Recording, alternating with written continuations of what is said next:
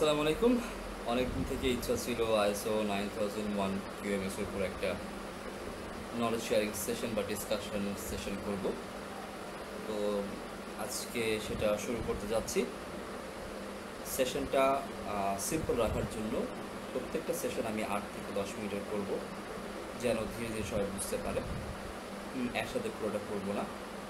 So let's start today. আজকে আমরা শুরু করি।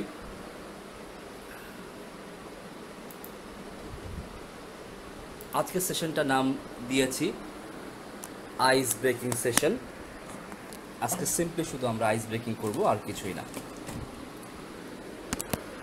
এখানে আমরা দেখতে পাচ্ছি কিছু ছবি আছে, একটা ফ্রোজেন ব্রেইন, একটা হাফ ফ্রোজেন ব্রেইন, দেন একটা এরোপ্লেন টেক অফ করছে, কিছু প্লেন রানওয়েতে রান করছে, টেক অফের প্রিপারেশন নিচ্ছে, আর একটা ব্রেইন এনলাইটেড।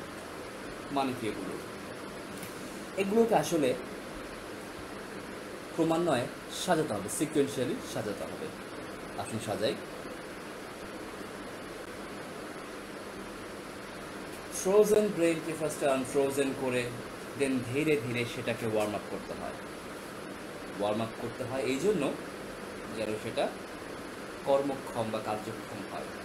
এরপরে ওয়ার্ম আপ এক্সারসাইজ করতে হয়, যেভাবে প্লেনগুলো, একটা প্লেন টেক অফ করার আগে রানওয়েতে চক্র কাটে এবং যখন সেটা টেক অফ করার জন্য ফুল প্রিপেয়ার্ড হয়ে যায় তখনই সেটা আকাশে উড়াল দেয়।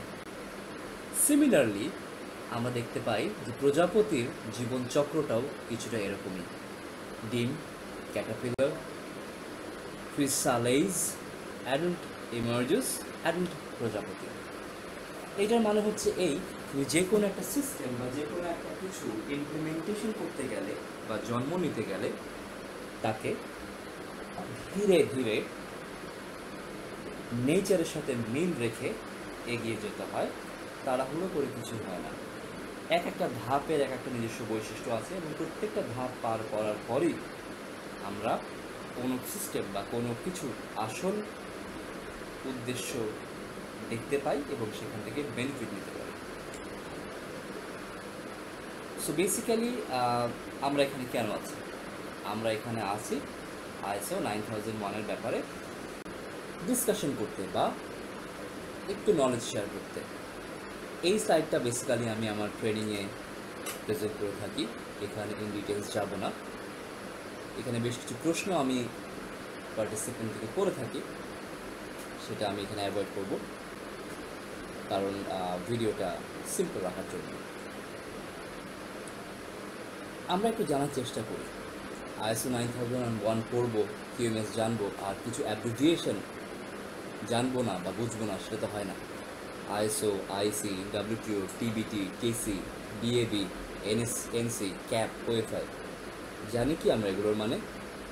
অবশ্যই জানি। না জানলে জেনে নিই, কারণ 9001-এর প্রত্যেকটা পরতে পরতে এই টার্মগুলো আসবে, যেগুলো না জানলে আমরা বিরক্ত ফিল করতে পারি, কনসেন্ট্রেশন ভেঙে যেতে পারে, অথবা ক্লিয়ার আন্ডারস্ট্যান্ডিং না হতে পারে। সো এখন আসি আইএসও 9001-এর জন্ম। আইএসও 9001 কিন্তু প্রথমে এসেছিল BS 5750। জি, BS 5750 ব্রিটিশ স্ট্যান্ডার্ড ছিল প্রথম একটা স্ট্যান্ডার্ড, যেটা তৈরি করা হয়েছিল কিছু টেকনিক্যাল কমিটির মাধ্যমে, যেগুলো কিছু রিকোয়ারমেন্ট দিয়েছিল কোয়ালিটি অ্যাসুরেন্সের জন্য, প্রোডাকশনের জন্য, ইনস্টলেশনের জন্য, ইন্সপেকশনের জন্য এবং টেস্টিংয়ের জন্য। কারণ সেই সময় এই জিনিসগুলো নিয়ে কোনো সেট গাইডলাইন ছিল, প্রয়োজন অনুভূত হয়েছিল। সেই জন্য টেকনিক্যাল কমিটি বা কিছু প্রজ্ঞাবান মানুষ ব্রিটিশ স্ট্যান্ডার্ড 5750টা প্রণীত করে। এরপরে ধীরে ধীরে ইভলিউশন যেরকম হয়, ইভলিউশন বলতে আমি বুঝাচ্ছি মানুষ যখন কোনো কিছু সাপোজ বেস লাইন বানায় ফেলে, একটা বিল্ডিংয়ের মতো, আমরা যখন বিল্ডিংয়ের ভিত্তি দিয়ে ফেলি তখন প্রয়োজন অনুভূত হয় বিল্ডিংয়ের ফ্লোর সংখ্যা বাড়ানো বা বিল্ডিংটা আরও নতুন রূপ দেওয়ার জন্য। ঠিক তেমনি ব্রিটিশ স্ট্যান্ডার্ড 5750 যখন কার্যকর হয়ে গেল, মানুষ যখন ব্যবহার করা শুরু করলো, ধীরে ধীরে তারা প্রয়োজন অনুভব করলো যে এটাকে একটু মডিফাই করতে হবে এবং অ্যাকাউন্টেবল করার জন্য এটাকে অডিটেবল করতে হবে। আগের স্ট্যান্ডার্ডটা অডিটেবল ছিল না।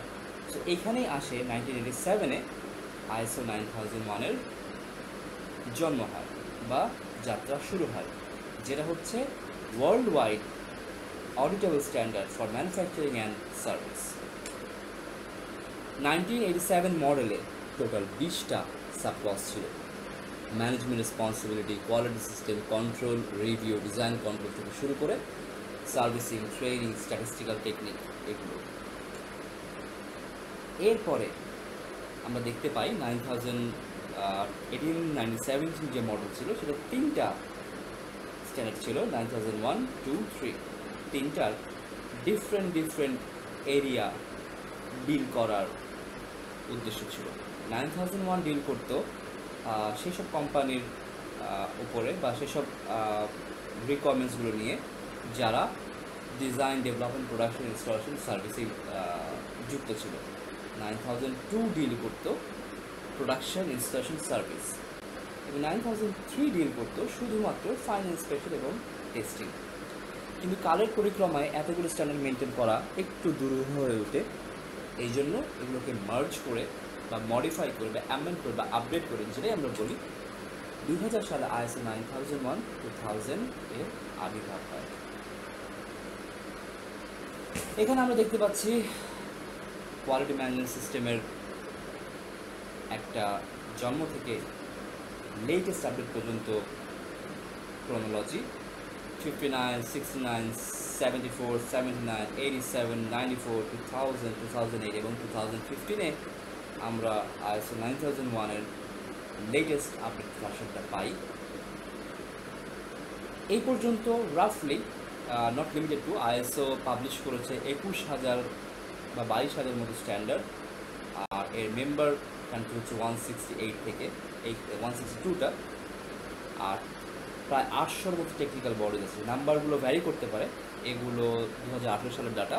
এখন 4 বছর পর অবশ্যই সেটা ইনক্রিজ করবে। সো শেষে দেখানো হচ্ছে কিছু অন্যান্য ISO স্ট্যান্ডার্ডের ব্যাপারে, যেমন ISO 9001, 27,000, 14,000, 31,000। অনেক ISO স্ট্যান্ডার্ড আছে যেগুলো আমাদের বিভিন্ন সময় বিভিন্ন ক্ষেত্রে প্রয়োজন হয়। এখন আসলে একটা মেমোরি টেস্টে এই পর্যন্ত যা শিখলাম সেটা একটা টেস্ট হয়ে যাক। ISO 9001 essentially replaced BS 5750 in 1987 became worldwide cash standard for manufacturing and service. কী ধরনের স্ট্যান্ডার্ড হয়েছিল? 1987-এ কয়টা সাবসেট ছিল? কোন বছরে 9001, 2, 3 মার্জ হয়েছিল? এইভাবে আমরা নিজে এই 6টা প্রশ্নের উত্তর দিয়ে যাচাই করে নিই এই পর্যন্ত যা শুনলাম সেগুলো মাথায় আছে কিনা। যারা আমরা ISO 9001-এর ব্যাপার বা যে কোনো সিস্টেমের ব্যাপারে জানি না, প্রথম দর্শনে সেটাকে অনেক ভীতিকর মনে হয়, ভূতের মতো। আর যখনই আমরা জেনে নিব তখনই মনে হবে না, জিনিসটা খুব সহজ। সো আমাদের ভূতের ভয় দাঁড়াতে হবে এবং ISO 9001-এর না জানার যে ভয়টা আছে সেগুলো অ্যাভয়েড করতে হবে। আজকে এই পর্যন্তই। নেক্সট ভিডিওতে স্লাইড নাম্বার 14 বা এখান থেকে শুরু করব। সো যদি কোনো ফিডব্যাক থাকে জানাবেন। যেহেতু আজকে শুধুমাত্র আইস ব্রেকিং ছিল, আমি খুব ডিপে যাচ্ছি না। পরবর্তী চ্যাপ্টারগুলো ডিটেলস ইনভেস্টিগেশন বলেন বা ডিসকাশন বলেন করা হবে। Thank you. আজকে এতটুকুই, ধন্যবাদ।